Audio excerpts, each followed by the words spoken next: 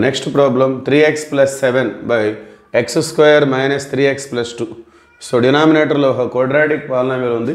So ముందుగా దీన్ని మనం partial fractions చేయాలంటే ఈ quadratic factor ని factorize చేసుకోవాలి. So let us see that x square minus 3x plus 2. So x square coefficient 1 into 2 వస్తుంది. ఆ 2కి ఫ్యాక్టర్స్ రాసుకొని -3 వచ్చేలాగా రాసుకోవాలి. సో ఫ్యాక్టర్స్ ఆఫ్ 2 అంటే ఇంకా 2 1 ఉంటుంది. -3 రావాలంటే -2 -1. సో దీన్ని మనం ఈ విధంగా రాసుకోవచ్చు. x square minus 2x minus x plus 2.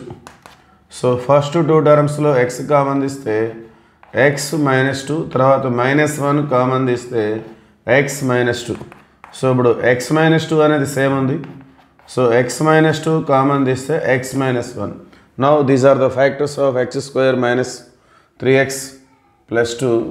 Therefore it become 3x plus 7 by x minus 2 into x minus 1. Now we have two linear factors. So we can write like this: a by x minus 2 plus b by x minus 1.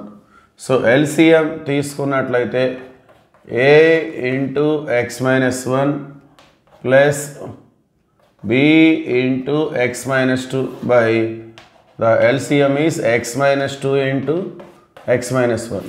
Now cancel the denominators. We have like this: 3x plus 7 is equal to a into x minus 1 plus b into x minus 2. Okay. So ఇప్పుడు x ప్లస్లో 1 తీసుకుంటే 1 - 1 0 వస్తుంది. So ఇప్పుడు x is equal to 1. So that implies 3 into 1 3, 3 plus 7 10. 10 is equal to 1 - 1 0, 0 into a and 0. 1 minus 2 -1, -1 into b minus b. So that implies b is equal to -10. So that is one value.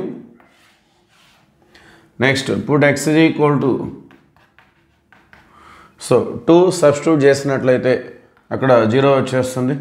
So 3 2 6 plus 7 13 is equal to, so 2 minus 1 1, 1 into a అంటే a. So ఇక్కడ 0 వచ్చేస్తుంది. 2 minus 2 0, 0 into b is 0. So that implies a is equal to 13. Now we have the values of a.